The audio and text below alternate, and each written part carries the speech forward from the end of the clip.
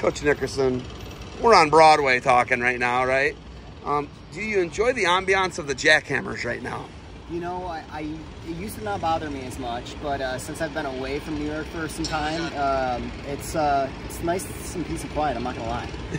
It's a little different in Greeley than it is in New York City. A little different. A little different. The biggest thing I always notice is when you open your hotel window at 1, 2 in the morning, the amount of noise here is crazy, right? It's nonstop, 24/7. The city never sleeps, right? Yeah. Talk to me about Andrew Alirez, the kid coming from the Great Plains at the edge of the Rocky Mountains. Is it like one of those movies where you see a kid come from like an alien landing in New York City and just walking around staring up at the buildings? Is it like that experience? A little bit, yeah. This is his first time to the city. You know, he was up a couple years ago. We sent him to Ithaca to go train, and he thought he was going to New York City. So he had no idea. So this is his first time here in Manhattan. And we got a chance to walk around a little bit yesterday, do some sightseeing, and I think he's just really excited for this experience. Retaining him, such a huge thing that you guys were able to do. He's a program changer, obviously. He's your first NCAA champion in D1, right? Yep. And that changes the program.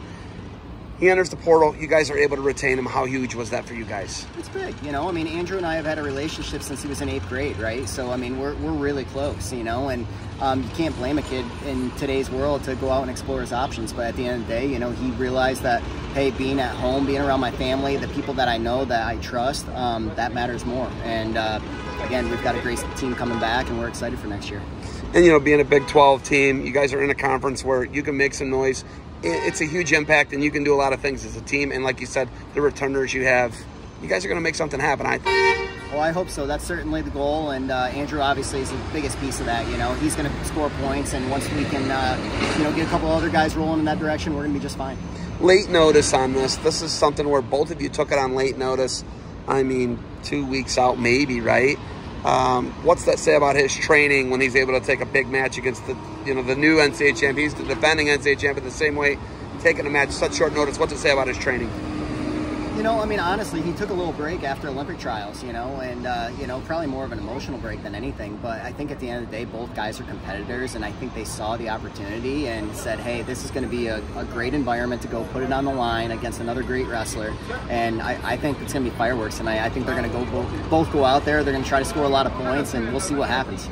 We got Neil deGrasse Tyson, Tim Ferriss, you know, Jordan Burroughs, all the stars of the sport come to this event, beat the streets. You're a New York guy, 5-time state champ, NCAA champ for, you know, obviously Cornell. So this is big for you. This is nothing to you to come to New York City, but it's big for this kid. What's this event mean to you and coming to beat the streets and having one of your athletes represent? Well, I think first off, it's a great organization that has a great cause, right? You know, we're trying to get kids off the streets and, you know, into wrestling. And I think wrestling shows a lot of those values that can really make people successful in life. And to be the headline premier event for that is, it's an honor for these kids, you know, and I know Andrew's excited and he's looking forward to tonight. Okay, so I've told you my experience. Right behind us last night, Alicia Keys walking out of a performance, right? And then like a bar and grill. We saw Jesse from Breaking Bad sat next to him for an hour, right? So you're always going to see someone when you come here. Have you seen anybody yet? Has Andrew noticed anybody yet? Have you noticed anybody that's big-time star here in New York City? Have you had the starstruck experience yet that we've had? Not on this trip. On my flight here was Ace Frehley from Kiss. Really? Kiss. How old is Ace Frehley, dude? He's got to be 70-something. I had to look. He was 73. He's 73? Yeah, do you look good? Still look good. No makeup, though. Yeah, well, yeah, right? Yeah. On the flight, right? Yeah. So, yeah, I mean, it's just New York City, and you're going to expect that, right? Right. The kid from Greeley might get a little more shell-shocked even tonight, though, right? Yeah. I mean, he handles stuff like this really well. He's a professional, you know. He's going to relax. He's going to chill out for the rest of the day. We'll go get our warm-up in. He'll go take care of business. I'm not worried about that part. So it's a little different. We actually, it's like we're like a triangle almost. We've got our hotel, which we're in right now, and then we're in the same hotel in Mauritania. And then we got NYC, which is where they got to warm up. Then they got to walk to the venue. How do you manage that? Because you got to walk 4 blocks through New York City after you warm the kid up. Are you the one who's warming him up? I am warming him up tonight. Oh you know, Coach Hall's been taking those responsibilities on the last year, which has saved my body. Again, it's just me here today, so we'll put it in with him. You're putting in a lot of work, man. I see you. And it's like no rest for the weary, right? How much travel have you done in the last 2 months? It's a lot. You know, it's nonstop. I've been on the road for a week. I'm looking forward to getting home tomorrow and seeing my family a little bit.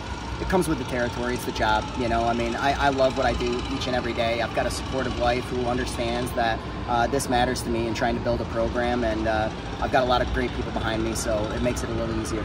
Man, the jackhammer just keeps going. It just keeps going. Nonstop. Nonstop. All right, you got anything else for me? No? Go Bears. Go Bears. Coach, congratulations. Good luck to you guys moving forward, and I'll see you tonight at the Gala. See you there.